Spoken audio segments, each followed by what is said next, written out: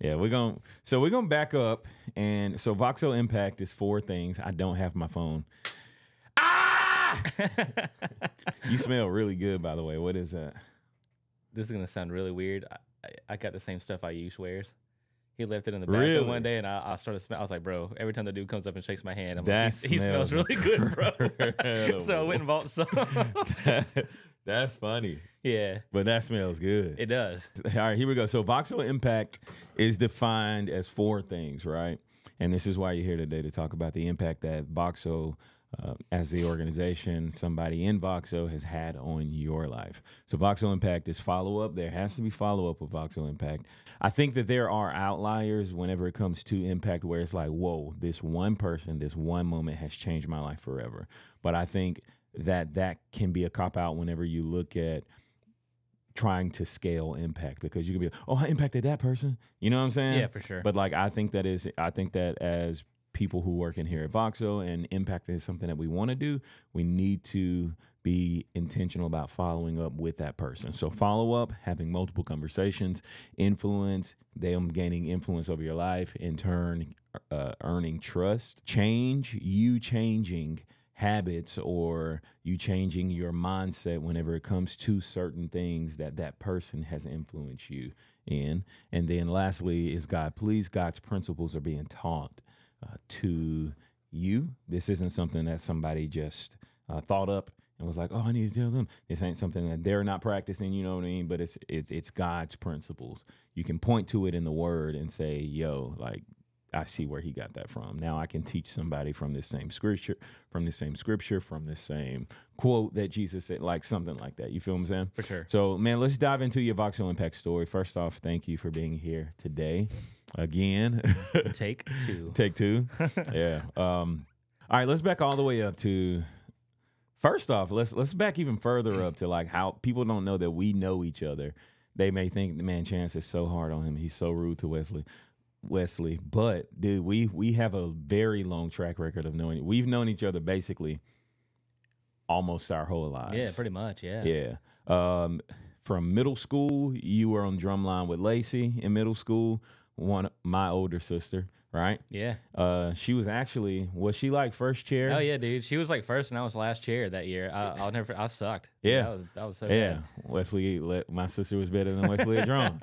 But then he came up and he got better, and from then on he was like captain. He was my captain in high school, and I don't think I was in middle school. Was I in middle school with you? Nah, you're 2 years younger, so. Gotcha. Yeah, I was not in middle school with Wesley, but he was my captain in high school. He was my drum captain in college. And yeah, so me and Wesley, we did high school together. Like it was some fun times. So I've known you for that long. For sure. Wesley, how did you come to know VOXO? Yeah. So yeah, I mean, again, it was you coming, I believe, to the mall when I worked at the mall. I'm pretty sure that was the correct story. Absolutely. There. I think it is. You came up there and you were just talking to us, and you talked about how you were working at O'Reilly's, and you had met. I thought it was just Joe, but I think hearing the stories, it might have been Joe and Phil. Absolutely. But back then, I thought it was just Joe. But you pulled up beside him at a red light, and he was in a Tesla, and you asked them in Chance fashion, you're just really social. So you were like, hey, how do I do this? Or how do I get one of those? Or something like that. Yeah. And you wound up talking to them and coming along here. So that was the first I ever heard about it. I still didn't know what they did or what VOXO does. Whatever. Still don't know. Yeah, I still don't know. I support it and I have no idea.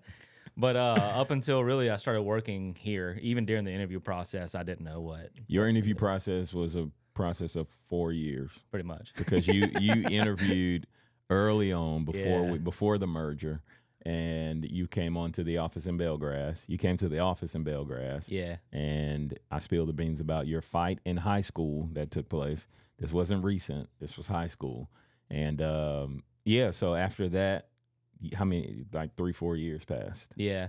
And then we, I guess a year and a half ago, whenever that was, is whenever I messaged you. I think I just sent you a text message pretending I didn't understand the application process, so I could kind of throw a nugget out there that I was interested in working here. Yep. And Pretending that you didn't understand. yeah, that. no, I completely knew what I was doing. I was just making sure you knew I was interested. And you were like, wait, are you actually still interested? And I was like, absolutely. So, and then that's when everything kind of got going, because I believe those BDR positions hiring at the moment. In full transparency, since that's what I've learned here, is I knew I wasn't going to be great at sales, Really? but I really wanted to come along here. Yeah. So, yeah. That's funny. Yeah. So who was on the team whenever you first came on? It was Zach, Spencer, and Drake, as far as actual just BDRs. And, you know, I was telling you, man, like Spencer was actually the first guy to really start talking to me. Like when I first came here, I mean, everybody's been cool, but it was like it's funny, man, because Spencer, you know, Spencer. I would have never guessed that. Yeah, but yeah, man, it was a cool thing, man. He came up and like really welcomed me and just was open and was talking to me and stuff. It was cool. I can actually see Spencer doing this. Yeah, like acting like he's the big dog around the office. It's King Spence, man. King Spence. Hi, I'm King Spence. Who are you? I don't know if he was called King quite then. Yeah, he's always been a king. King Spence. But so then let's back up even further to your first time coming on. Who was working at VOXO then? Again, Noah, Anthony, you, Joe, and Phil for sure. And like we had talked earlier, you said if Anthony was here, then James was definitely here. Yeah, and again, I am 99% sure that was Anthony, unless y'all had another Filipino working with y'all. Never have had another Filipino working here. Or as my kids say, the jalapeno. Gotcha. So now that was so I met Joe and Phil like 2016, 2017, somewhere around there. 2019, you came in for your first interview. 2022, 2021, when did you start working here? What year is it now? 2024. It's 24. Time goes by fast, man. So it was 2023. It was like July of 23. Yeah, you started working here, so either July or or to the August. wise, don't give up. Yeah, for sure. Yeah. So whenever you start working here, the person that you after reading your impact form. Brennan, you mentioned Brennan. Yeah. And he wasn't here at the time whenever you came in. Whenever he did come on to VOXO, how was y'all's relationship then? Yeah, I mean, it was, we didn't really talk that much initially, just because I am who I am. Sometimes I kind of stay off to myself a little bit. Yep. But I believe he started kind of talking to me a little bit about just kind of how to up our numbers with, you know, leads and things like that. And then we started playing ping pong together. And the more it just started morphing into like deeper conversations, and then things in my life started happening. And he was interested in talking to me about things and giving me advice. So then we started going out to lunch and stuff like that together pretty frequently and having good talks. Gotcha. So things started happening. What kind of things started happening, if you don't mind sharing? Yeah, for sure, man. Just within my marriage, man, just that started kind of falling apart, kind of seemingly out of nowhere, you know, which I feel like that is the story for most people. It just kind of comes out of nowhere. But that started happening, man, and that snowballs into everything, man, because, you know, that's not something anybody ever wants to go through, but it started impacting everything. So like everything, like what? Work related, friendships, just personal hobbies. Literally every aspect of my life was empty, I guess, if that's the way of saying it. Yeah. So yeah. What do you remember the first conversation you had with Brennan? Talking about this stuff? Yeah. I don't remember, of course, like word for word, but I remember he was very adamant, and I mean you were too, and so was Joe and all you know, anybody that I talked to about stuff, but very adamant about not giving up, just kind of continuing to push forward and things like that. So that was definitely part of the first conversations me and him had, for sure. Yeah. If you could point to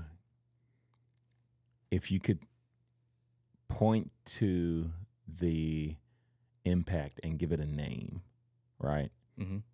That has happened to you, like through Brennan's influence. If you could give it a word, like a name, what would it be? Like, Brennan has impacted me in this area, and because of this, that Brennan helped me realize. You kind of get what I'm saying? Yes. I mean, I don't know if this would be the word you're looking for, man, but transparency is the big one. So yeah. Where do you lack in transparency? So I've always lacked in transparency in the fact of I just don't talk about it. I've never lied about things. I don't do that, but I just always bottle everything up, even when it's bothering me, and which is, I mean, everybody knows that's not a good, healthy way of doing things. But I would just, somebody asks how you doing. Hey, I'm good. Even if I'm very generic. Yeah, very generic. Even if I'm absolutely terrible. So really with that, man, just being able to open up about the struggles that I'm going through, both in marriage and with my faith and things like that. It was like I think I told you earlier, man, like he didn't necessarily say something that made me transparent, but he opened the door and allowed me to walk through it to be transparent. What does that mean though? Like, if I want to open the door and allow someone to be transparent with me, what would you recommend I do? Just be real and almost instill like it's a trust thing for sure, but just being absolutely real with somebody and having an open ear, and I mean that's really it, man. Just opening that door as far as like, hey, you can talk to me about things, and it's not going to be a judgmental response, and it's going to be a good. Also, with you, Joe, him as well, because again, I've talked to all of you about this stuff. The advice was never biased. It was never biased, which is great, and it was also like spiritually driven advice or scripturally driven advice too. Okay, gotcha. So just be real, build that trust. You said that y'all spend a lot of time doing lunch. Was it? Did y'all only spend time doing lunch whenever he found out about your situation, about what you were going through, or was like where the lunch is factored in before? I think if I remember correctly, again, the time frame is kind of weird because it's just everything's a little foggy from the last year. But I feel like we did go to lunch a couple times before, and then because I mean he started right around the time that everything kind of started going downhill in my personal life. Gotcha. Like he started in October-ish. And that's kind of when everything started. Gotcha. So I kept it to myself for a while, but then we kind of started going to lunch, and then I just kind of, I guess we started talking about just life a little bit, and then it just kind of opened up. Yeah. So what is one thing that he pointed to whenever it came to like encouraging you? Like what is something that was this something that he just thought of, or was it like actual word, like scripture that you can go to and say, yo, this is. Yeah. So, and like me and you were talking a little bit ago, it's funny because the verse that I was given basically through Brennan, it wasn't necessarily Brennan. I mean, there's been verses he's given me, but the one that stuck with me the most was because he set up a meeting with Joe and Doc. Yeah. And now that I actually remember the number of it, it's Romans 10:17. Yep. Again, like I said earlier, I'm really bad. You remember the scripture? Because I forgot. Yeah, so I mean, it's basically faith is earned by hearing, and hearing is through the word of God. Something along those lines. Gotcha. But I've always struggled because, some people's testimonies are just so, like, big. You know what I mean? Like, I don't know how to explain miraculous. That. Yeah, it almost seems like something has to, like, I have to audibly hear something, or I have to absolutely see something. And again, looking back at it now, man, there's obviously things that's happened in my life that's like, man, that was because of God. Yeah. Like, looking back at it, but I've always kind of struggled and questioned, like, man, am I saved? Because I don't get the same feeling that some of these other people get, or I get that, and things like that. But reading that and discussing that with them, it was a big deal, because then it's like, okay, because I'm a very literal person as well. So reading that and then understanding that the scriptures that I had started reading after that, I was like, man, these really are playing into to my life, basically. So it sounds like he wasn't intimidated by your doubt. Oh, for sure. And he was willing to go down that road with you. What about whenever it came to your marriage? Like, what are some things that you mentioned one earlier, like just don't give up, but was there anything else that he would encourage you to do? Man, the biggest was be slow to anger and really think about what I'm going to say and things like that before I say it. Yeah. And I know that almost sounds generic because that's a lot of people hear that. I mean, that's a Bible verse too, isn't it? Yeah, it is. Be quick to listen, slow to speak, and slow to anger. Yeah. I don't know where it's found. But. So, you know, I mean, it sounds generic, but that's, I mean, we all know anybody who's married or anybody who's lived with anybody, period, that's hard to do. Yeah. Because we press each other's buttons. I mean, that's what we do, man. Absolutely. We're humans. We're gonna make each other mad. But you know, and I'm not gonna sit here and say that, you know, the advice he gave me, I always did it. So I mean, I still fail daily, but it did help me to slow down. Like whenever things would really, because I was angry. Yeah. So, you know, I would slow down and really think about what I was gonna say, and that's carried over to my kids. Like me doing that with my kids as well. Mm-hmm. For sure. Wow. And other people, man. Again, I do still fail daily, but I make sure I try to be thoughtful with what I say as far as I'm not going to tear somebody down for sure. So I feel that, man. That's some good stuff. So Brennan, that's a good dude, man. I pick on Big Brennan a lot. Yeah. Only child, like all that stuff. I pick on him a lot, but like, man, he's a good dude. One thing about me, bro, I'm picking on you, but I'm also watching you, you know. And like, I watch this dude, and not like creepy. I got a feeling somebody's watching me, you know. But like, I watch this dude, man, and he's a man of character. Yeah, for sure. Like he is, man. And, yeah, it's not a show at all. It's not, dude. And the fact that he impacted you in that way, and like challenged you, and just didn't agree with everything that you were telling him. Like, man, that's pretty powerful, bro. Absolutely, man. That's pretty powerful. Yeah, more people need people like Brendan. Absolutely. So. If you could give some advice to someone, right, a couple things that you're talking to another Wesley, right, somebody that struggles with being transparent, somebody that is closed off, somebody that won't let anybody in, what advice would you give them? That it's okay to let people in. You know, obviously, you know, I think I've even heard you say this before, man. You don't just being transparent doesn't mean you let everyone in all the time, but understanding that there are people that care about you. Absolutely. And it's okay to be transparent and just open with things that you're struggling with, man, because that's what like we're supposed to do, really. I mean, we're supposed to be open with them. So, and the people that really care about you aren't going to judge you for the things that you're struggling with. And you know, if you find somebody like Brennan or the other people that I've talked to around here too, for sure, they're not going to be just your sounding board. Absolutely. And that's not what you need. You don't need a sounding board. You need people to be real. So just do it. I mean, just do it. That's amazing, man. What principles will you teach you like we've talked about them, but like what will you teach your kids like about all of this? Yeah, man, that they can be transparent with me as their father. You know, I've told you I grew up in a house that wasn't like that at all. So I hope that I can really instill in them like, hey, if you ever need something to talk about, man, like come to me. And also, you know, me and Taylor's both done a good job at this, man. They're spiritually strong. I mean, you know, the childlike faith thing is real with them, man. They are very strong in their faith walk for sure, which is, it's awesome to see. But really just transparency, man. Don't hold things in. If something's bothering you, if something's on your mind, don't let it fester. Yeah. That's probably the biggest thing. I want to ask why. Because it's not going to lead to anything good if you let it fester. Yeah. It's just going to build up, and then, you know, the human side of us, there's going to be an explosion at some point. There's always going to be an explosion.